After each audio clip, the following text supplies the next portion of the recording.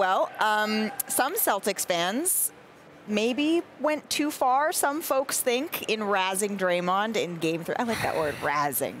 For more on this topic that seems to at least have Twitter abuzz, welcoming in Mark Spears. You know a thing or two about Draymond. You've covered this team for, what, a decade and a half? So let's jump right in. Yeah. Where do you fall on, after talking to Draymond, talking to the team, talking from fans? By the way, I don't know if folks realize, Mark Spears was also based in Boston for a while and covered the Celtics. So you covered this guy. So you've seen sort of both sides of all this. I know, and it's been interesting because you saw Draymond's wife, Hazel, very upset, posted on social media about it, but Al Horford's sister posted something as well, taking a shot back at her.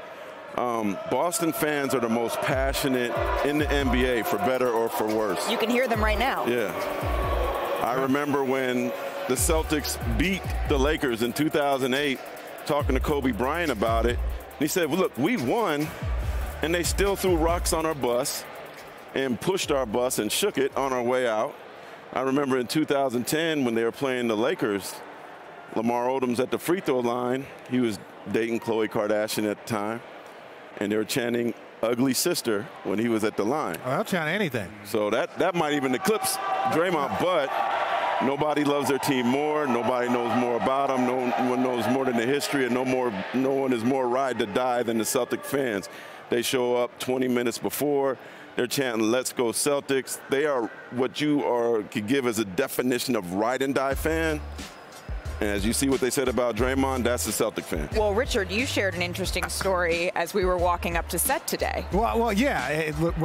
There's a million things that have happened here. I've been fortunate enough to play against Boston 3 times in the postseason, 1 time and 2 times in the conference finals to go to the finals. And let me say this, as much as Oracle is crazy and was crazy, when you come out to this side, when you come out to the East Coast, and the Warriors were lucky getting Cleveland and getting the Raptors in the finals. If you get Boston, you get Philly, you get Detroit, you get New York, those are different experiences as an athlete, let me express to you. But the part that I like most is that kid. The kid right there is like, well, how can he be upset if he does the exact same thing?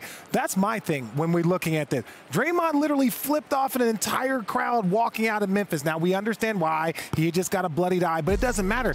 The little kid that was sitting right there, Klay Thompson, that little kid didn't do anything. You know, there's other people that might not have been booing him, but everybody got fingers there, and then we want to sit here and say, oh, well, this crowd in Boston. It's like, no, you can't have it both ways. If we're going to play the villain, if we're going to do this, you have to accept the villain role, and I don't think anybody does it better than Draymond Green. I mean, what are we talking about I don't know what we talking about. This is the NBA Finals. We doing all this crime. Hey, we doing all this crime. What the babies go do, okay? Here's the thing, right? We talking about the city of champions. We talking about the Beantown. This is where legends are made, right? This is why we praise Michael Jordan for coming in here and dropping a 60-piece on the Boston Celtics on Larry Bird. This is why we praise LeBron James when he had 45, I believe it was, in that epic Game 6 when he was with the Heat. This is why we praise Jimmy Butler when he had 47 in the Eastern Conference Finals in a hostile environment. You got to embrace this. Like, this is, okay, you want to shut him up?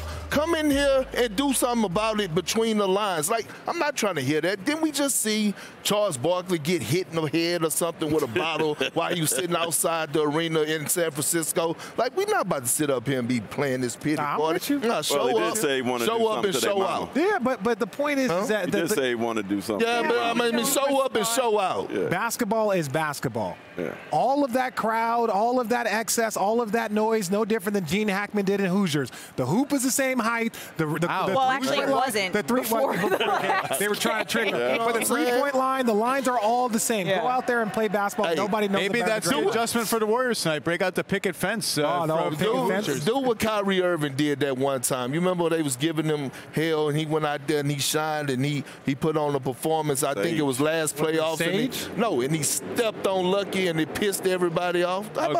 Big Baby's still mad about it. Look, to your point about Kyrie, though, there's a line for fans between like playful taunting that may be profane and stuff that's obscene and personal, where if the player talks back to that and stuff, that's fine. Like this to me still, we saw with Trae Young last year in New York. Yeah. This is kind of just typical playful, it's far worse fan stuff. If you start to get personal, if you start to get obscene, if you start to get you know, anything like that, then it becomes a different story. This, to me, is just kind of a non-thing. Like, let's just play the games. To be honest, Draymond wasn't upset with the fans afterwards. There we go.